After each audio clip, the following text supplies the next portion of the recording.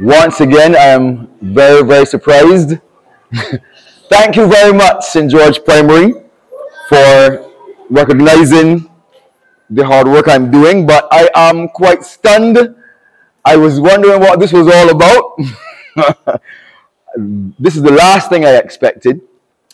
But let me just say that as we talked about being a pride on Monday, and we talked about being together and working together, the colleagues that I have to call on to help, I believe that this is for all of us because we do this as a group, as a unit.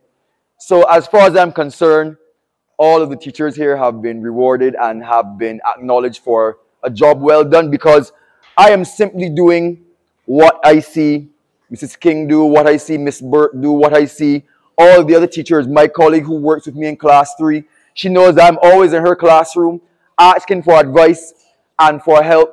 So, Madam Carter, thank you very much for allowing me to achieve this. And for you children, for my principal who allows me to do what I'm doing, thank you very much.